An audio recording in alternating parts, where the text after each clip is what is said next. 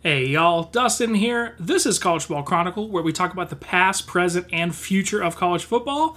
And I just wanted to make a fun little video comparing the most chaotic season in college football history, 2007, with the year of our Lord, 2021, and the season we are currently experiencing, to kind of compare and contrast the two seasons statistically the best way I can, and to let you know why you need to really appreciate the last half of the season for the chaos it is almost ensuringly going to be.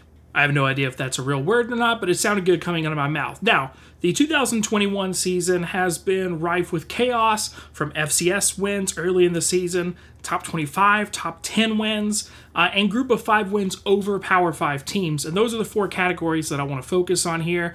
We'll run through the list for 2021 kind of quickly.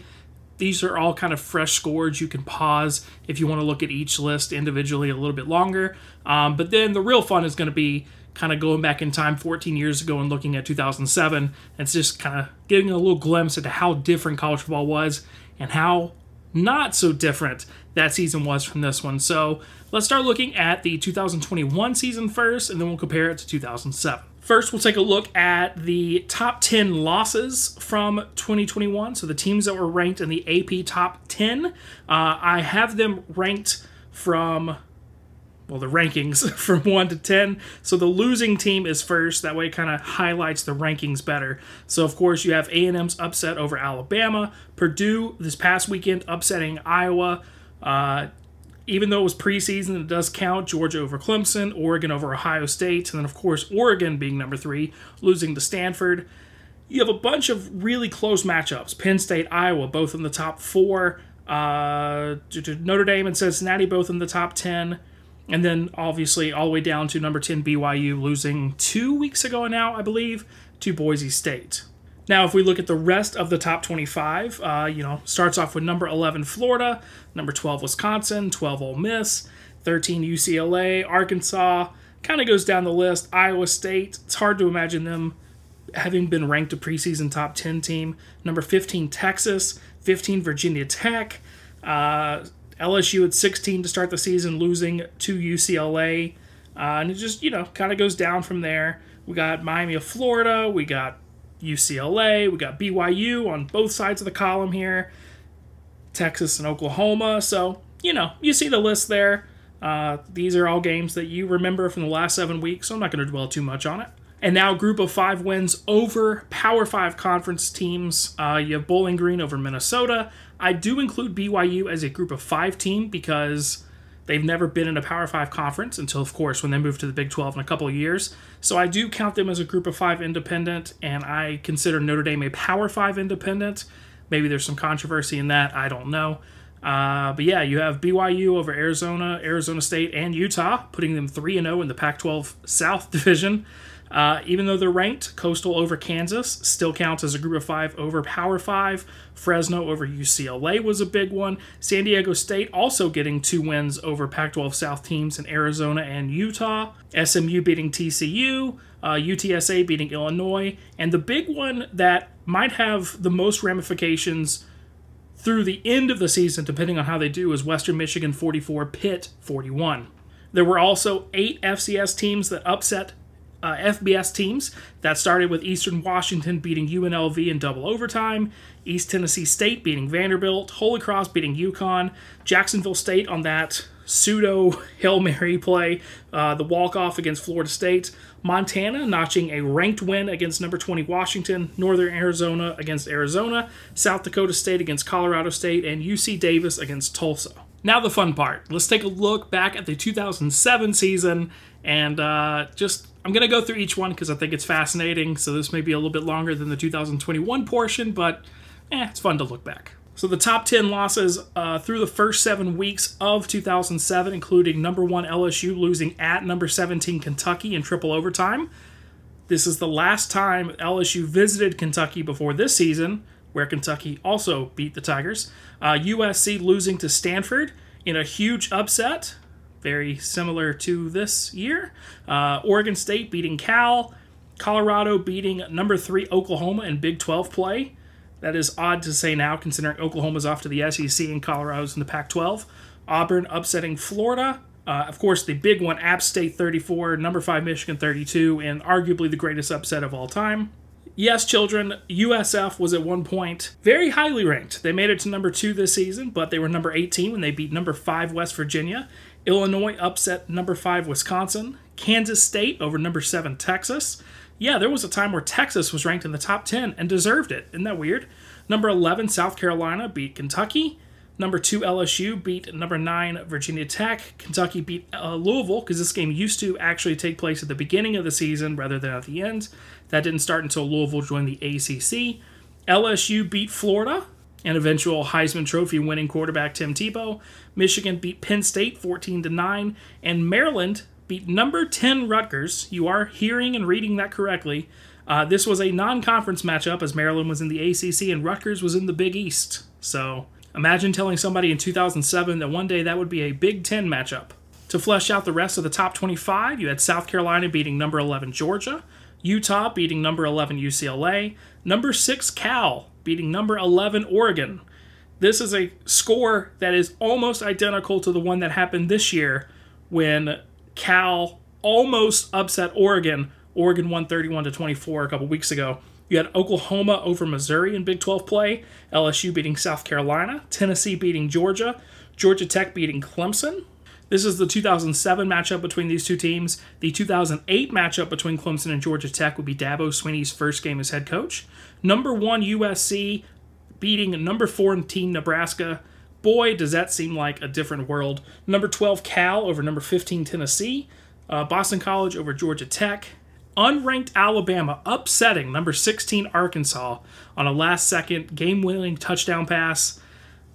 Unranked Alabama beating number 16 Arkansas. That doesn't seem to make sense. Number 22 Georgia beating number 16 Alabama in overtime. Fun fact, I was at that game. It was my first conference game as a student at the University of Alabama, and Matthew Stafford broke my heart. USF beating Auburn in overtime. Syracuse beating Louisville. This was not an ACC matchup. This was a Big East matchup. Iowa upsetting number 18 Illinois 10-6. Clemson's Labor Day win over Florida State being an upset. Number 7 Texas against number 19 TCU. Not exactly an upset, but TCU out of the, what were they, the Mountain West at the time? They were ranked, so that does count here. Oklahoma beating Texas by a touchdown. Weird, never heard that before. Penn State beating Wisconsin, just like they did this year. Miami of Florida beating Texas A&M. Illinois beating Penn State. Cincinnati beating Rutgers. Weird that, flash forward 15 years or so and Cincinnati will be in the Big 12 and Rutgers will be in the Big 10. Wake Forest beating Florida State. This was the year after Wake Forest won the ACC championship in 2006. Washington beating Boise State. Florida over Tennessee. Unranked Florida State beating number 22 Alabama by 7 in Jacksonville, Florida. Virginia Tech beating Clemson. I might be wrong. I didn't look this up. I think this is the last time that they actually beat the Tigers. Number 4 Ohio State beating Purdue. Kansas beating somebody, anybody, let alone a ranked team in Kansas State, 30-24. Missouri and Nebraska, a Big 12 matchup. And now we'll move to what I guess I'll call the group of 4. This is not the Big East because they got an automatic BCS berth. So it's the other 4 conferences at the time. We didn't call it group of 5 until later on. So this is the, Mountain West, WAC, MAC, Sun Belt, Conference USA. I guess it is 5, group of 5. Oh well. They're group of 4 in the graphics. I apologize. That includes Bowling Green beating Minnesota, like they did this year. BYU beating Arizona, like they did this year. East Carolina over North Carolina. FAU over Minnesota. Tough year for the Golden Gophers. Kent State over Iowa State. Miami of Ohio over Syracuse. Navy over Duke. New Mexico beating Arizona. Number 22 TCU beating Baylor 27-0. TCU over Stanford. Toledo over Iowa State. Yes, things were rough for the Cyclones as well. Troy beating Oklahoma State. UCF over NC State. UCF over NC State. USF over Auburn in overtime. USF also over North Carolina. Utah beating Louisville. And Utah beating UCLA, scoring 44 points in both games. And Wyoming 23, Virginia 3. As far as FCS over FBS upsets, it's led, of course, by the App State over Michigan game. McNeese State beat Lafayette. or Louisiana Lafayette. New Hampshire beat Marshall. North Dakota State, yet to be the juggernaut we now know them as, did beat Central Michigan by 30. Northern Iowa upset just a very sad Iowa State team. And Southern Illinois beat Northern Illinois. Now, here's a graphic of the comparisons in the 4 categories that I talked about. So, in top 10 losses, we have 14 so far this year, 7 of them against unranked teams. 2007, 15, but 10 against unranked teams. As far as top 25 losses, that of course includes the top 10 losses that I already talked about, we actually have 1 more this year, 46, with half of those being against unranked teams, against 45 with 26 being against unranked teams. That's why it was considered so chaotic at the time. And then the deeper we got into the season, the more number 2 fell. And so a lot bigger teams fell as far as the higher ranked teams in 2007. But if you look at the numbers, it's almost identical. As far as group of 4, group of 5 wins, however you want to call that, we have 16 this year. We had 18 in 2007. And we actually have more FCS over FBS wins, 8-6. Both of them including against a ranked team. The Michigan loss in 2007 and the Washington loss this year.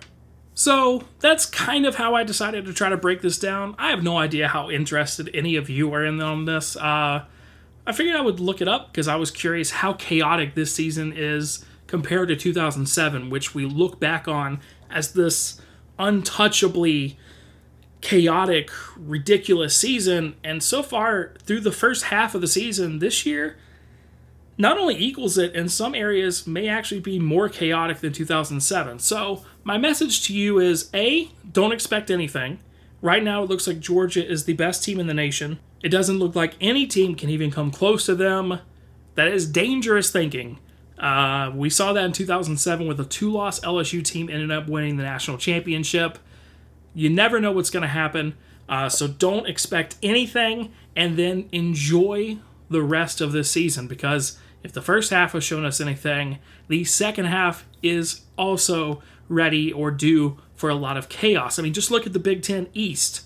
That doesn't even include Iowa out of the West. Just look at the East. You have Ohio State, Michigan, Michigan State, and Penn State all still have to play each other, and all of them are ranked in the top 10 at the moment. So a lot of chaos is left to go.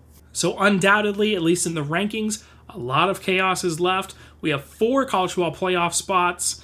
I don't know at this moment who those 4 teams are going to be. That will become a lot more clear over the next 5 or 6 weeks.